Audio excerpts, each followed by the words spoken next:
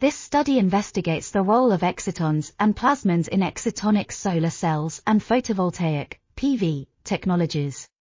It produces new amorphous carbon (AC) like films on indium tin oxide (ITO), which have a threefold increase in efficiency compared to existing biomass-derived AC. These films are made using a simple, environmentally friendly, and highly reproducible method.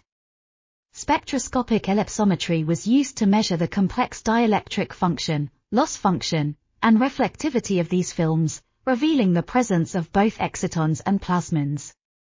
X-ray absorption and photoemission spectroscopy were also employed to determine the nature of electrons and holes in the films, and how this affects their ability to absorb light. This research demonstrates the importance of the coupling between resonant excitons and correlated plasmons in determining the efficiency of photovoltaic devices. This article was authored by Darminto, Retno, Asih, Budhi, Priyanto, and others.